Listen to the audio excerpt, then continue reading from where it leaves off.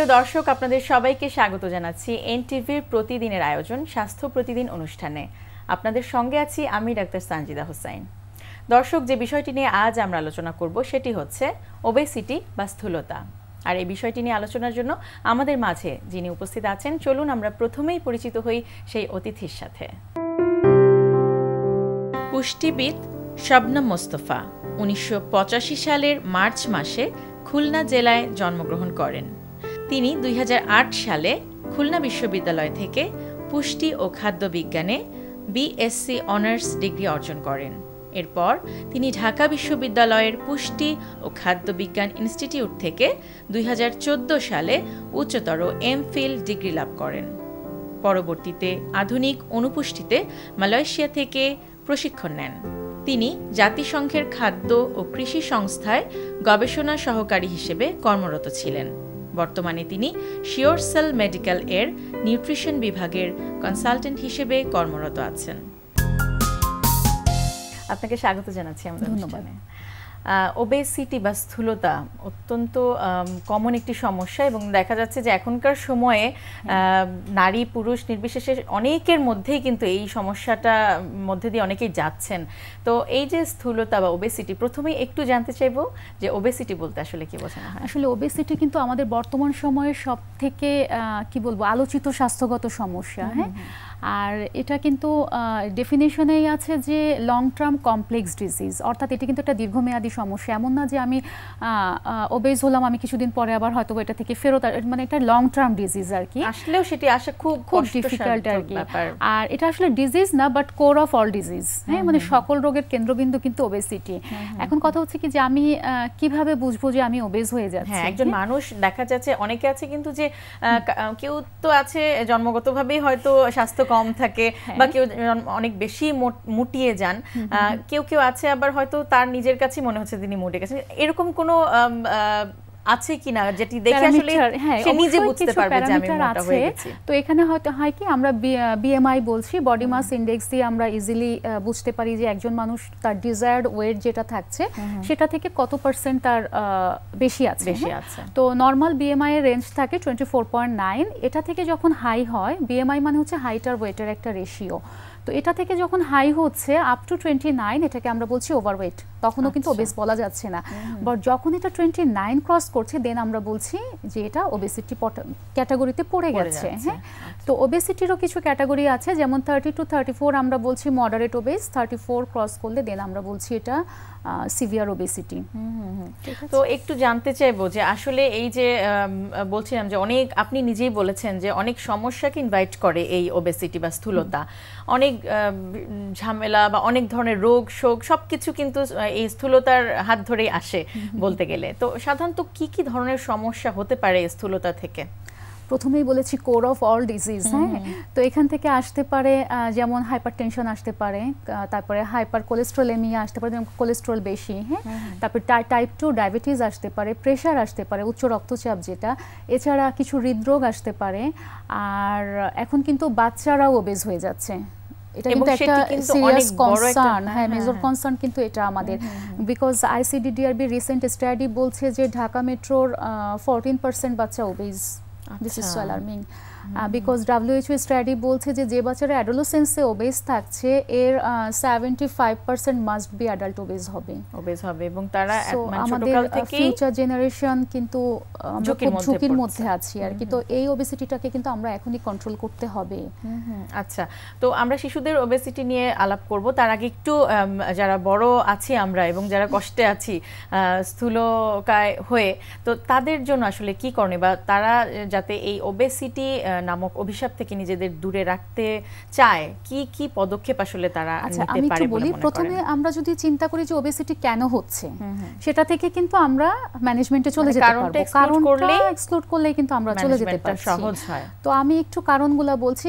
কিছু থাকে, আপনি যেমন ফার্স্টে বলছিলেন যে জন্মগতভাবে কিছু ওবেস থাকছে, কিছু বাচ্চা আসছে যে যারা হয়তো অ্যাডিপোসাইট সেলটা বেশি নিয়ে আসছে, তো এটা অনলি 15% ক্ষেত্রে হচ্ছে আর কি। ঠিক আছে, বাকি পার্সেন্ট আমাদের কিন্তু আমরা নিজেরাই তৈরি করছি। হ্যাঁ, তো হয় কি আমাদের ফুড হ্যাবিটটা অনেকটা রিলেটেড এর সাথে, প্লাস আমাদের হয়তোবা আমরা যে ফুডটা ইনটেক করছি সেই ইনটেকটা হয়তোবা বেশি করছি, বার্ন আমার কম হচ্ছে।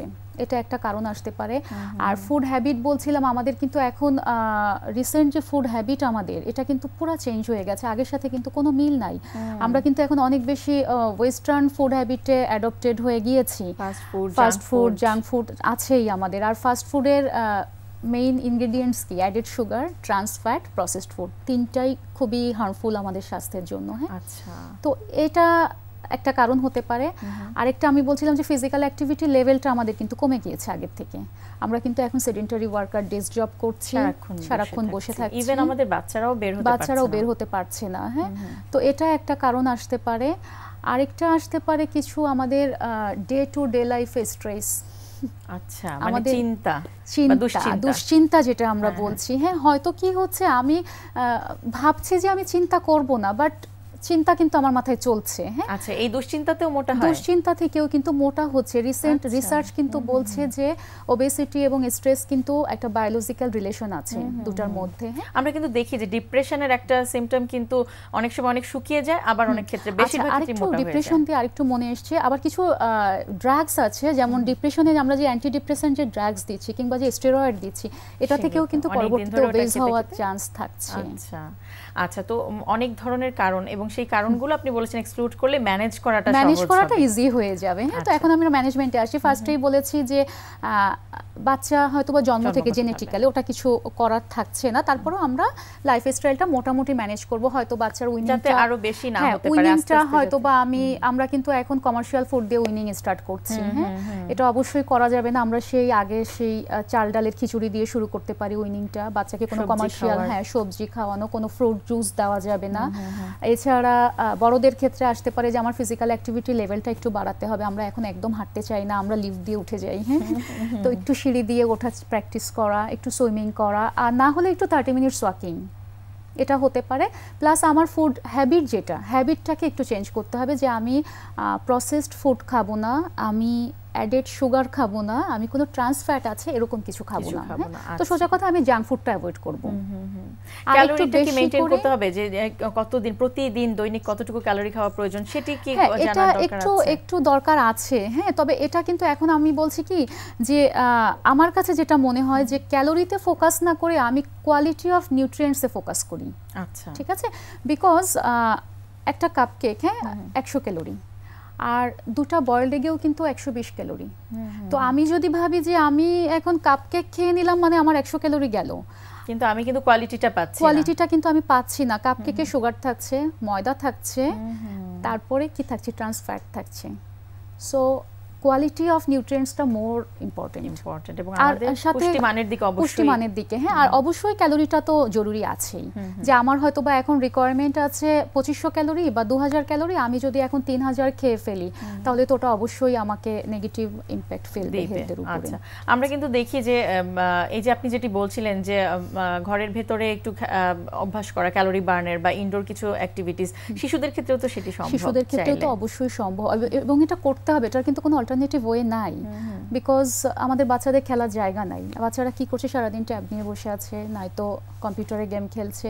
তো এটা থেকে কিন্তু WHO কিন্তু আরেকটা প্রোটোকলে বলেছে যে 24 আওয়ার্সে স্ক্রিন টাইম ম্যাক্সিমাম 2 ঘন্টা হতে পারবে। সেখানে আমাদের বাচ্চারা কিন্তু 14-15 ঘন্টা নিয়ে বসে থাকছে। সো এটা থেকে বাচ্চাদেরকে বেরিয়ে আসতে হবে, মানে বাচ্চাদেরকে বের করতে হবে অবশ্যই বাবা মায়েদের উদ্যোগ নিতে হবে যে বাচ্চাকে, এবং কিছু স্কিপিং করানো যেতে পারে, একটু বাস্কেটবল প্র্যাকটিস করানো যেতে পারে, আর সুইমিংও কিন্তু বাচ্চারা এখন শিখছে, এবং সাইক্লিং শেখাটা কিন্তু অনেক বড় একটা এক্সারসাইজ হতে পারে। হ্যাঁ, আচ্ছা, বড়দের এক্সারসাইজের দিকে আবার চলে যাই আমরা। অনেক ক্ষেত্রে অনেকে দেখছি যে খুব বেশি এক্সারসাইজের দিকে, অনেক বেশি প্রয়োজনের চেয়ে অনেক বেশি মাত্রাতিরিক্ত এক্সারসাইজ করছেন।